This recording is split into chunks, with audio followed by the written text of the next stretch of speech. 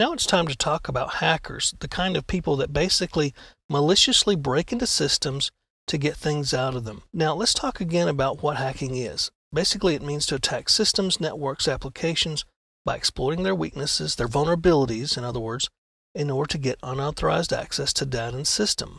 The goals that a hacker may have are data destruction, theft, getting unauthorized access, getting their privileges elevated to a higher level, or just about any other unauthorized action or purpose you could think of.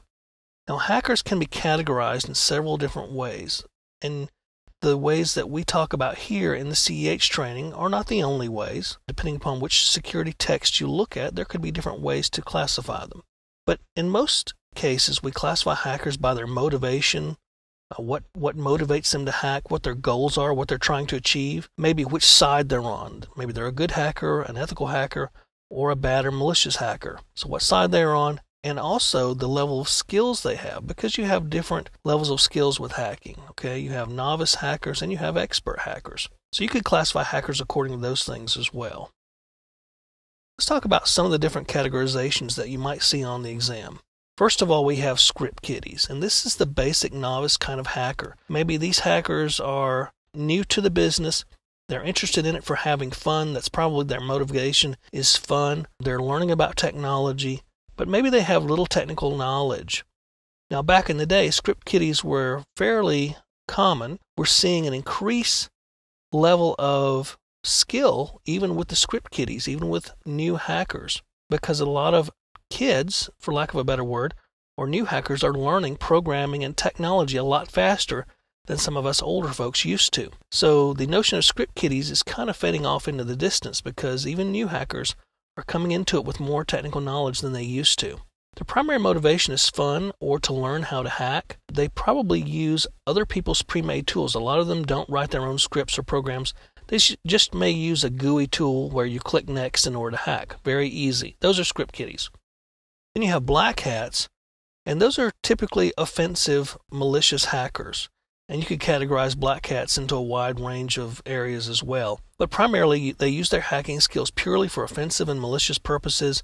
They're going after data, they're going after money, maybe they're taking revenge against an organization, maybe they're an activist or a cyber terrorist. And we'll talk about those typical types of hackers a little bit later. In any case, a black hat is a malicious hacker. Then you have white hats. And white hats are typically those of us who are ethical hackers, who know tools, techniques, and other ways and methods of hacking, but we use those skills and abilities for good. We use those hacking skills to help defend against network attacks and make systems more secure. Sometimes white hats are called security consultants, analysts, or security engineers, or ethical hackers for that matter.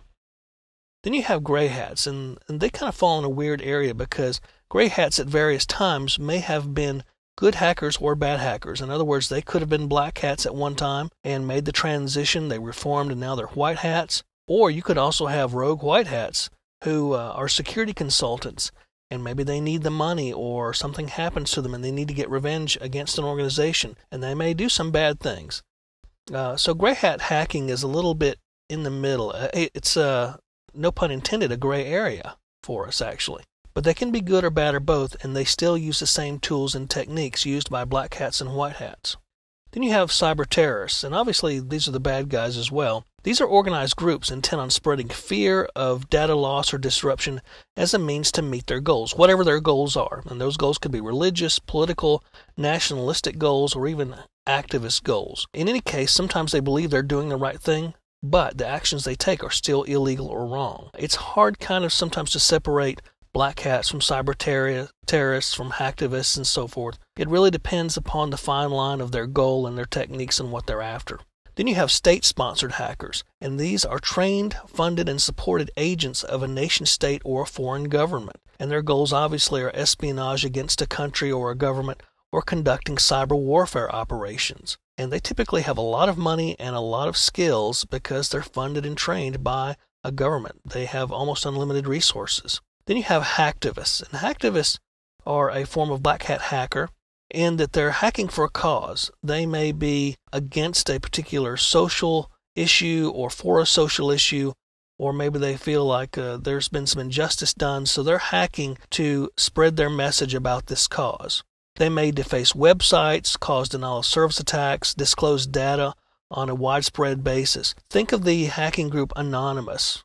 The things that those folks do are pretty much hacktivism and cyber terrorism types of acts. Again, it's hard to draw the line sometimes between these groups. Then you have corporate hackers.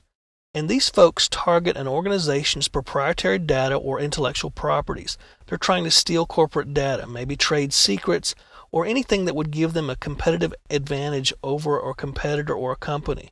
They also may use their skills to blackmail corporate executives or a company.